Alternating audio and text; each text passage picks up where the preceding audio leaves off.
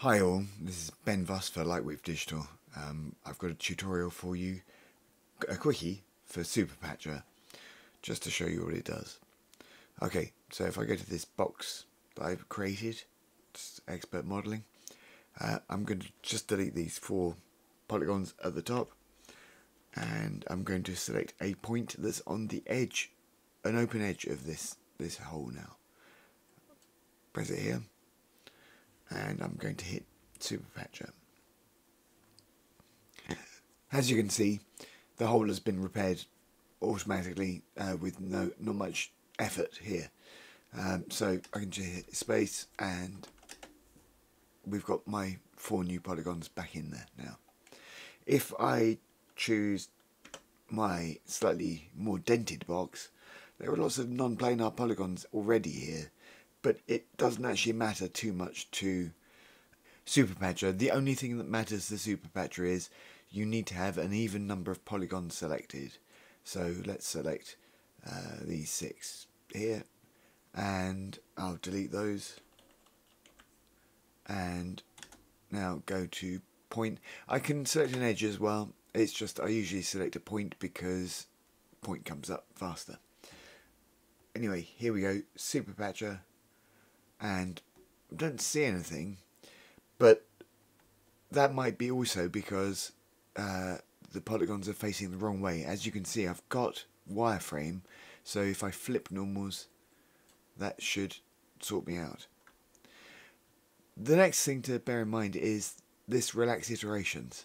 What this does is it flattens the area bounded by the open edge, and if you don't want to have that, if you want the smoothing not to take place, then set this to 0 and you'll see that the edges are showing a bit more. We can see this better on my next example that I'll show you. Okay, so there's our 6 polygons back again. Okay, so let's go to the ball, and this is where it really becomes evident.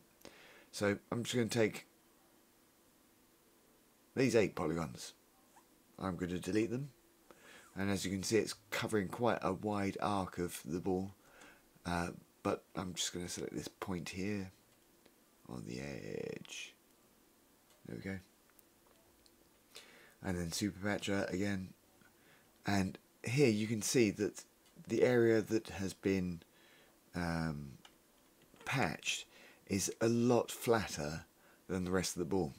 So you'll see that as we start to bring in this, that edge starts to creep closer and closer until at 0 it's back to the same normals as the previous iteration of the area. And there's our ball remade.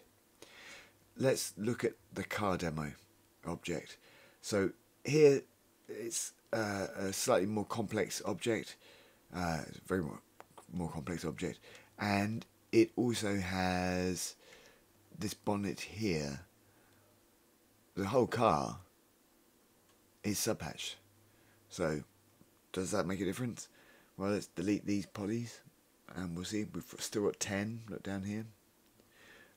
So it's our even number, and we can just go and select a point at the top of there and hit SuperPatcher. I've got it coming back in, but remember what I said before about the smoothing. So we want to take our relax iterations down to 0 again, and then we have exactly the same lines as we had before I deleted. And at the moment, because I've remade the patch, it's actually polygons, and what I want it to be is subpatches. So if I go into polygon mode, I can hit tab, and that gives us the subpatches that we had before. You'll notice it's blue here. That's purely because the edges of the polygons are blue for these ones. If you want to change them back, you can. It's down here, polygons more, change sketch color, change it to black, and there we go, no problem. Okay, so I hope this helped, and I will speak to you soon. Take care.